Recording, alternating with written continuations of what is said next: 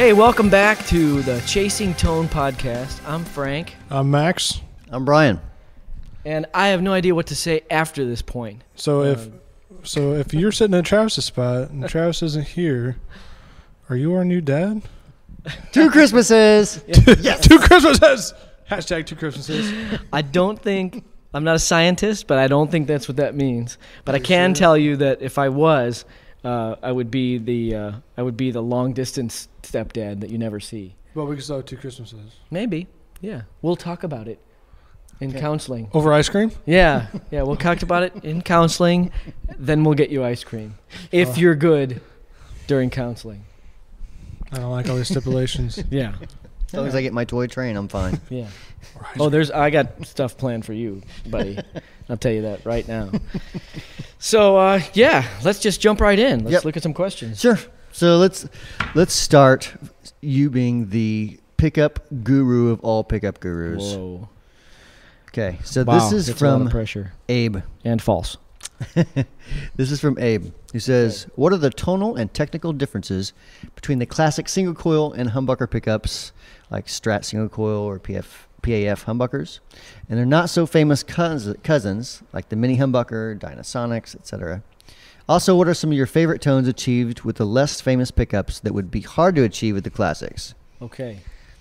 So, single coil family, we have traditional Strat Telly, Right. P90, Lipstick, Diarman, Dynasonic, Alnico V, 54 Les Paul custom neck. Right. Like the Yep. staple pickups and things like that. Yep. Yeah, so anytime you take a smaller single coil pickup, big differences are the window that it's looking at to see the string, right? Right. So a single coil pickup looks at a smaller section of the string, which is inherently a little brighter, a little more, sparkly on the top end. Sparkly! Those are things that are inherent. Now, that's not to say there's a single coil that's thicker and bassier sounding than a humbucker that's wound to be really bright. Mm-hmm.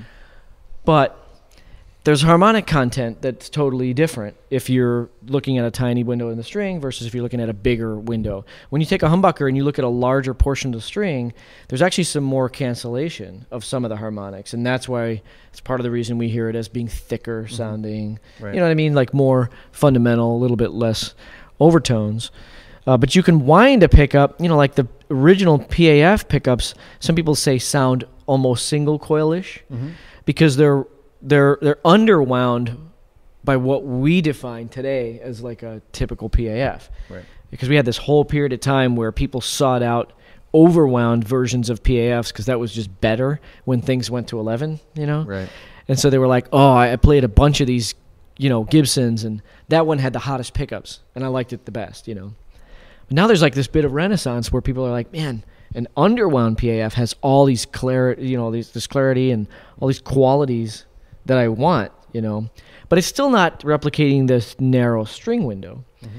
And so you got to isolate those two things. Say, okay, with a single coil, I'm only listening to a small part of the string, and a humbucker, I'm listening to a big part of the string. And then within that, I can make a fat-sounding single coil. I can make a skinny-sounding humbucker, But when you coil split a humbucker to a single coil, you are just listening to one coil's magnetic image of the string. And some people are like, well, I like to put my humbucker in parallel because it sounds single coil-ish. Mm-hmm. It drops the DC resistance down, and all of a sudden it sounds more single coil, but it still cancels hum. Right. And that's true, but you are still listening to a wider window. Right.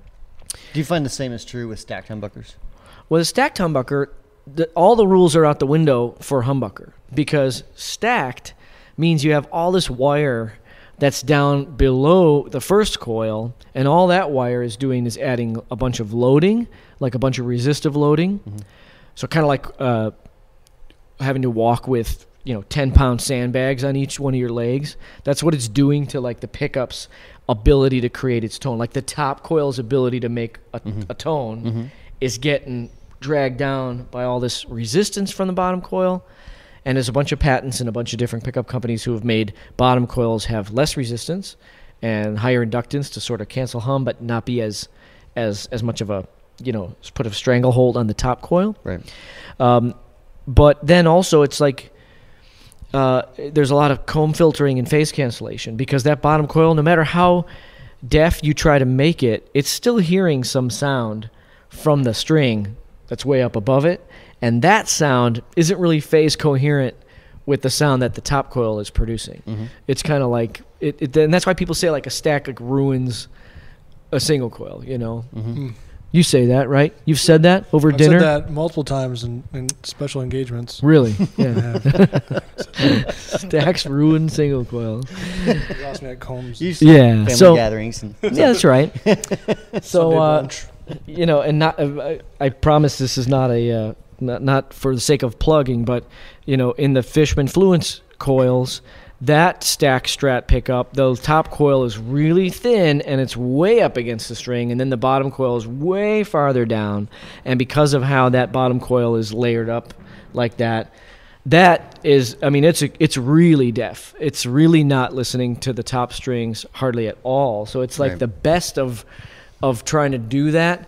But then because that top coil has so much tone density in it, because there's all this information right up against the string, the little bit that the bottom coil does come in and like thin out that sound is actually welcomed. Then it actually makes them sound better than if there wasn't, you know, a bottom coil on it. And then you get to stuff like Telly, where it's a single coil, but then there's all this other weird magnetic stuff that's going on, because if you have that plate, you know, you've got the bridge on a Telly, Yep. that's a drag on the magnetic field. And so is, I don't know if it's a drag, but that metal bottom plate, when there's a steel bottom plate on a Telly pickup, that's having an impact on eddy currents and on the magnetic field. So it's not really that easy to go, I want my Strat to sound like a Telly, even though they're both single coils, and you could even put an actual Telly pickup in your Strat pick guard, Right. and you're still missing. It doesn't work. I've fought that battle You're before. still missing one of the elements, which is that plate, and how that plate is kind of spreading out the magnetic field. And then when you get to the like Dynasonics and staple pickups and all this in the gold foil, and even the G&L MFD that he's talking about here, all those things are basically radical departures when it comes to the magnetic circuit, the magnetic field, and the way that looks at the string. Yes, there's also differences in the coil geometry. A big old fat coil is going to sound different than a skinny tall one. Whether it's wound hot or whether it's wound weak, it's still, the geometry is still part of the sound. So everything's interrelated. Everything's codependent. And you know, you get to I mean, if there's a sound that was created on like a staple P90 neck pickup in a Les Paul, like you're really gonna have a hard time getting there with a regular P90 or a humbucker. And those are just those are mechanical limitations now that you can't really overcome. The G&L MFD, that's sort of a thin squatty coil but with a big ceramic magnet underneath. And then the ceramic magnet, instead of being like pointed into each other to direct the field up the top, it's like it's this big ceramic magnet that's all pointing north or all pointing south, like through the coil. So Leo Fender, you know, just again kind of, you know, broke his own mold again. And some people like those pickups, some people don't. But if you like them, it's the only pickup that does that. Right. If you don't like them, then you'll put anything else in it, Right. you know, to not have it. But those are the things that become insurmountable, are like the magnetic circuit, the magnetic interaction with the strings. All the other things can kind of be bent and shaped and twisted. I'm going to make this one bassier, I'm going to make this one treblier or whatever. So it's magnetic based. Do guitars sound the same on the South Pole as they do the North Pole? Yes, it's a localized magnetic field. 2 Christmases. I don't know if you want the gift from the Santa from the South Pole. Do you? I mean, it would seem to be like it would cansel out. That's right? another Yeah, it'd be podcast out of altogether. phase. Yeah, it would be out of phase. Like Santa from the South Pole is like, yeah, I came to take your skateboard, right? Or would He's a he? thief, I would think, right? It'd be Exactly. the opposite. You're not my real mom. Right. No, I'm not. Oh, man. So, I don't know. We're touching on humbuckers, too, like a PAF versus a Filtertron, mini humbucker. Yeah, all that stuff is different magnetically. And you can go online and look at, like, internals, you know, like Google image for pickups that are taken apart, you know. Yep. But like a mini humbucker, it's like there's a little base magnet, or there's not. There's just blades. Like the magnets are the actual blades. Right. But there's humbuckers that are like that too, like under a cover, like an EMG. Some of those coils are that way, where it's not a blade with a magnet underneath. It's just that there's a magnet that's the blade, and all that stuff changes it. I mean, if I have a magnet in this coil and a magnet in that coil, that sounds a certain way. And then if I take a piece of steel and join them so that I connect that loop and I make a U shape out of it, that changes it yet again. So yes, there are a lot of differences. And I like the question. I can't really think of a specific things, but what are some favorite tones that were achieved with the less famous pickups that would be hard to achieve with the classics? I mean, there's sounds. You take a Brian Setzer type of sound, that's coming off of that Gretsch. If I'm in a cover band and I'm supposed to pretend I'm that, and all I have is even a 335 or a Les Paul, that's hard. Right. That's going to be difficult to overcome. Everything's different. The resonant peak, how it falls off after there's so many things that are different about it. Pet peeve, I'm sure you've seen this, but you got a guy in a cover band and he's playing a Strat, and then the Santana song comes up, and you're like, what's he gonna do? And he's like flips it to the neck pickup and maybe rolls the tone control down, maybe he doesn't, and it's like, I don't want to hear this. I'm sure the whole audience couldn't care less. If they're there to see a cover band play Santana, they probably don't care. Right. That's right. In general. That's right. Yeah. They're not there for the music. They're there for the $2 beers. But isn't that something like the guitar players can be in the audience and be like, come on, man, he never uses Strat. This is ridiculous. Those are the guys in the back with their arms folded. Yeah, exactly. What's he thinking? I mean, he did use a Strat, like Winning was a Strat, but come on, you're not going to do like Black Magic Woman, right? On your Strat. But that's why I bring way too many guitars to each gig. You do? I do. How many do you bring? I'm that guy. Because you praise and worship guy on the Sundays too, right? Yeah.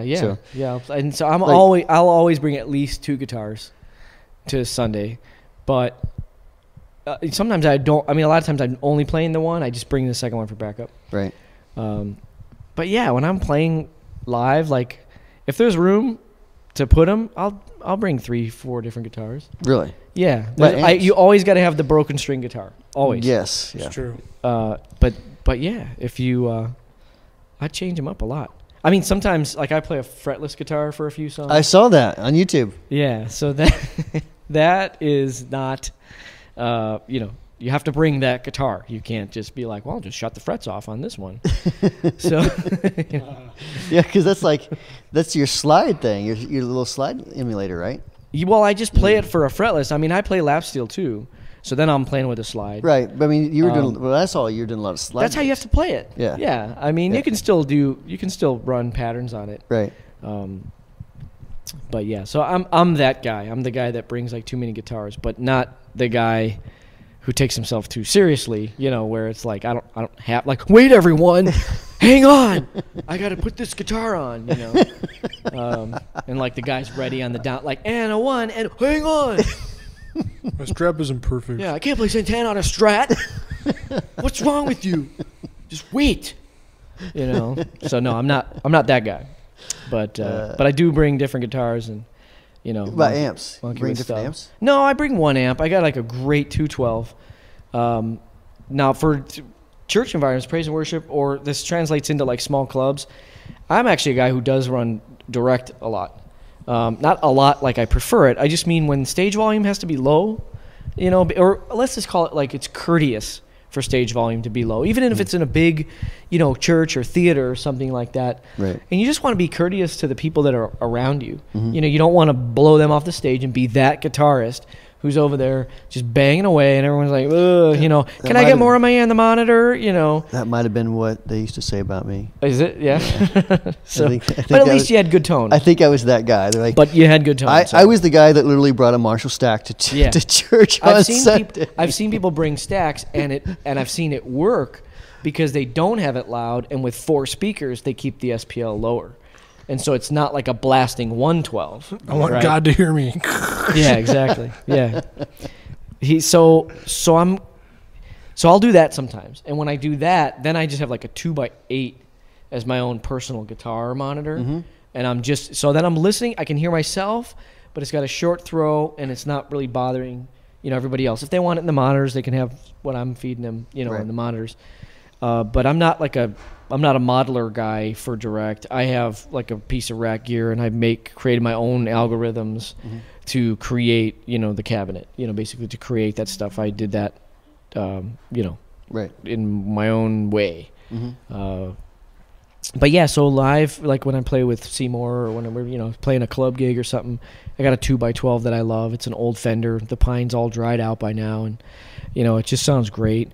And then just something Fendery, something Fender clean. And then I have a pedal board that's like the biggest one. Maybe it's not the biggest pedal train anymore. They might have made like a refrigerator one. But it's a big one. It's a big pedal board with a lot of stuff on it. And I stomp around on different drive boxes. Most of it's drive. Is it really? Yeah, just to Even get different Praise and Worship? flavors. Oh, yeah. So I figured you'd have like 18 delays. No, I have one delay. I just have one delay, and I'll tap it. I tap the tempo in, and I'll adjust it a lot with my feet. So I don't need I don't need a bunch of delays, nor do I need like a programmable one, because I'll just reach down and adjust it, on the fly. During service? Yeah, with my foot. Reach down. do you Reach down with my toe. Do you ever just claw. like not get it and stop the song? Nope. Reach down and No. just need a little more repeats going on here. Nope. Just boop. Yeah, I'm like Fred Astaire, man. Just my feet can adjust almost everything, and I'm still dancing around. Believe me. It's just not Anyway, sit well. so with the me. pickups, yeah, there you go. No, so what's next? Okay, so the next one is from Brent Ulrich or Ulrich, maybe Ulrich, We don't know. maybe both. Lars Ulrich. So he said, I wondered if you guys ever run into polarity issues when using a stereo rig. This has been happening to me a lot lately, live and in the studio, for multiple reasons. Sometimes when I'm using other people's amps, the speaker may be wired out of phase. I've also ran into issues sometimes if I have different pedals after a stereo splitter. Some pedals will invert phase, some will not. Is there an easy way to fix this problem? Is there a pedal on the market that does nothing but inverts polarity so I can put it on one leg of my stereo feed? Could I make a simple pedal that swaps the hot and ground wires like you do on a speaker? Right. So, no, you can't do that, but You can't do that. You could feasibly make a polarity reversal in a pedal format that's for the speaker exit. Yep. But it's risky because that you don't want your speaker. I mean, you need a nice solid connection from especially for the Right. tube amp. You need a nice Right. solid connection, and you don't want to hit it on the fly and have it arc Right. when you're switching across. It's a good idea. Nobody does it that I know of. No one has like a polarity reversal. Not really, but I mean, there's pedals that do. I mean, it depends on the circuitry. So Yes. if you're using an inverting op amp in there somewhere, then you're inverting the phase. Yes. If you're using a JFET, for example, you're inverting the phase at that stage. So, Right. For example, we had a pedal called the Talent Booster. It was just one JFET, so it would invert that phase. Right. So like, and it might have even been Brent, where I said, if you can find one on eBay, we don't sell anymore, but that'd fix the problem. Just throw it in there, set it to Unigain. Right. It'll fix the problem. Right. So there's so many ways to attack the phase, right? Because then, of course, different amps too. 12AX7s invert the phase. Right. So if you have 3 preamp tubes and one Yeah. amp and 2 preamp tubes and another amp, Yeah. then you're out of phase. Yeah, and it's funny. Like there's if we're talking about like germanium fuzzes, range master type pedal is 1. Yeah. A fuzz face type is 2, and like a Mark II tone bender is 3. Right. And so it's like you're out, you're in, you're out. Right. When you have 1, 2, or 3, it's inverting or it's not. Right. And there's nothing really you can do in the pedal to say, oh, I want to keep phase alignment, because now you're abandoning the circuitry. And Right. like you said, unless you put like an inverting buffer or something. right, but nobody wants that at Right. the end of their fuzz pedal, Right. because it's part of how it's going to interact with the wah or whatever. Right. So the easiest fix is obviously if you have access to the back of the amp, if you did, and you've got those push connectors on the speaker, well, then just reverse those and remember to put it back if you borrowed the amp. Right. But you can also carry around an inverted speaker cable. And so if you have head cab, Yeah. then That's a good idea. you can always, even if if one amp you know is yours all the time, if both amps aren't borrowed, but if you have one amp that is yours always, just have an inversion capability on that one. And so if your amp is a closed combo, so it is fixed and you can't really get to it, then you could wire up a little thing where you're like, well, I'm going to plug it in. Well, I'm going to plug it in through this cable. Like a coupler of the sort. Yes, exactly. You could have a little female and a male and be like, I'm going to do this, and now that speaker is now inverted. That kind of still, it can still screw you up if that pedal that's inverting phase that is after your split, and it's one that you turn off and on. Right. That means that every time you turn it off and on, you'll have, inverted it. Right. But I don't think there's that many pedals. Like you said, there's some that invert and are sort of neutral, like a Talon booster set to unity. But that's all before the speaker. And speaker is the AC connection. You know, all the rest of that stuff is DC. Right. Sometimes on an amp, like some of the Fenders, the first channel will be out of phase with the second channel, the second bank.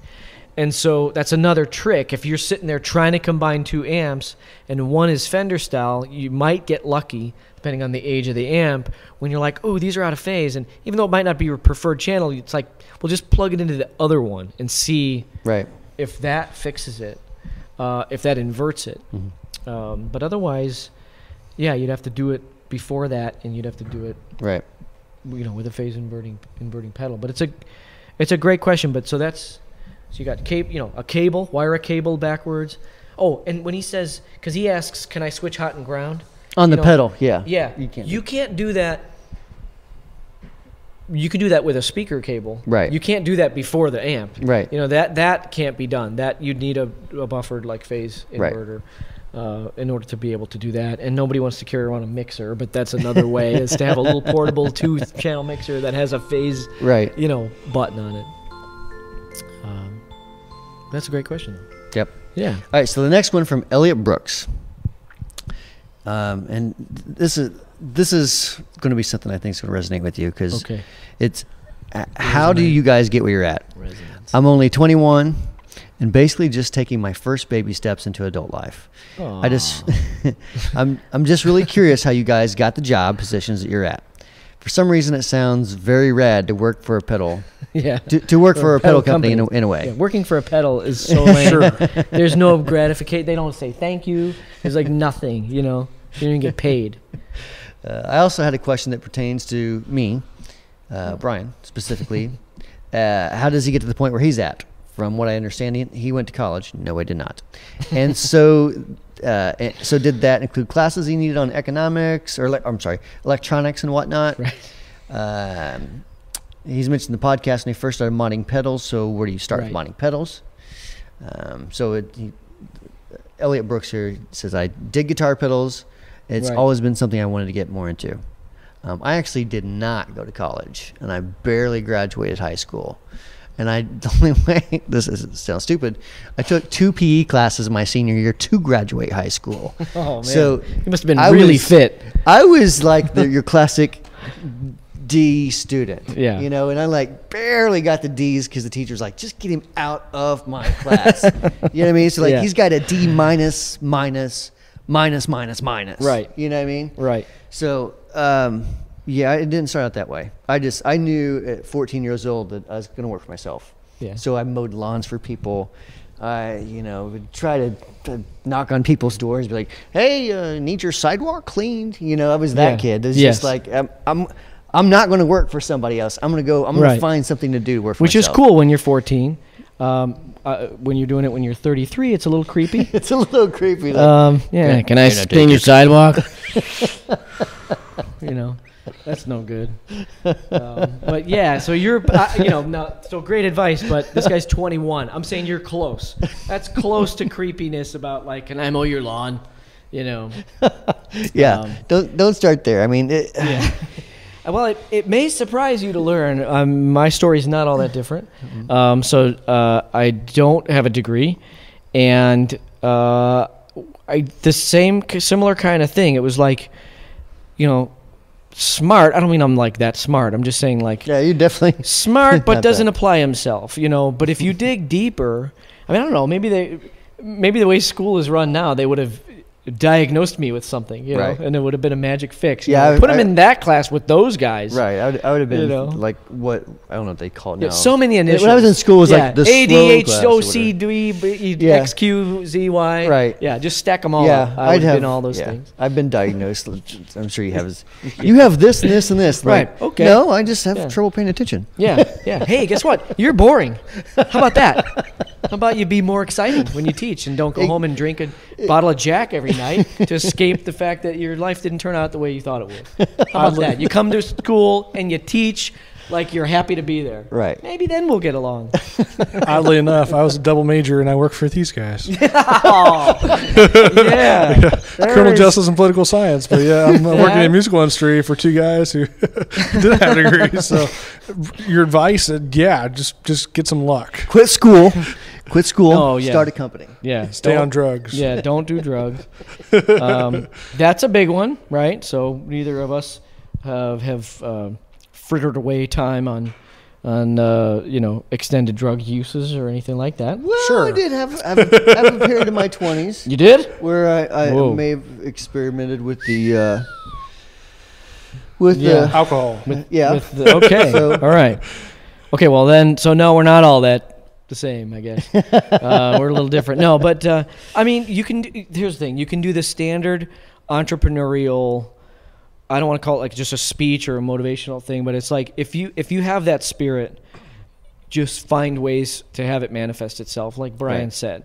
So for me, I didn't always work for myself, but at a very young age, I started working for just whatever. So like 21, just find somebody. I mean, I don't want to pick on I'm not going to name a brand, right? But Right. let's pretend that it just so happens that a brand, there's something music related, music electronics, whatever, and they're near you or they're in your hometown or it's a job that you can get. Just get it. And it might be a company where you're just like, oh, I don't want to tell people I work there. Right. But so what? You need to go do it, and you need to have, you just need to get the experience. And that's what I did. I worked for a few different companies early on. There was a big time in the middle where I would say I got professionalized. Actually, in an entrepreneurial way. Right. I worked in finance and investments and things like that. And so I kind of was doing a thing where you did have to be self-motivated and you were kind of in control of your destiny.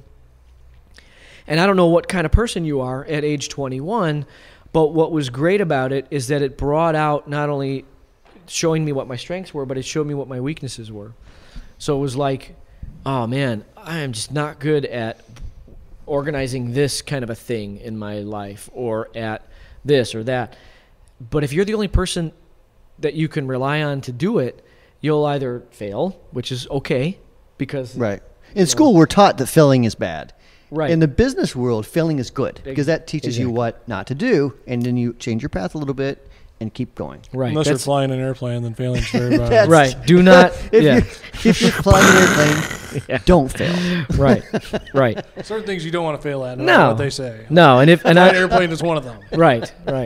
And going back to that, what do we say? There's a, if you're an engineer, at Boeing or something, it's, you're in that Right. that board meeting. It's like, guys, wings don't fall off airplanes, okay? Look, sometimes the wind isn't going to blow out of the vent, Right. or maybe the light switch isn't going to Your work, chair or doesn't recline. Yeah, it's that's right, like it we're going sucks, to work but- to solve these problems together, and tolerate certain things, and maybe even instrumentation goes down, and the pilot has to do something manually Right. in order to land the plane. But the wings falling off is just not one of those things, right? we do. We do everything Yeah. to never ever make that happen. Right.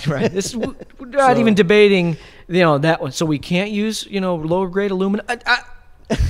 Wings can't fall off the plane. That's all I'm saying. Right. The I don't care if Boeing we use president. steel I-beams Right. and turn them into wings. Right. They never fall off the Right. plane. Just wings can't fall off. I just don't need to turn on the TV at midnight one day and see that the wings fell off. Okay? Can we not have that? So guitar tone. So back to guitar tone and entrepreneurship and whatnot. Right. Breaking into the business. Breaking into the at business, 21. you'll learn that there's some things that you can't really make a mistake on. But like you said, other times, even the most disastrous failures, if you look into entrepreneurs, they've led to other successes. Right. So learn your strengths, but learn your weaknesses. And you don't necessarily have to fix all your weaknesses. You might if you're on your own, but You also could get into a situation where you just work a job that does focus on your strengths. Right. Or you meet people who they have the strengths that you need. Exactly. You partner up. Right. That's exactly it. So, I mean, no one can be good at everything. You're just not. I know my strengths. I partner up with people who, and you know, get people who work with me and who have strengths that I don't. Yeah. And, you know, what I just started doing, I liked guitar stuff. So I just started doing it. And, you know, I started trying to sell them. Maybe you start on eBay.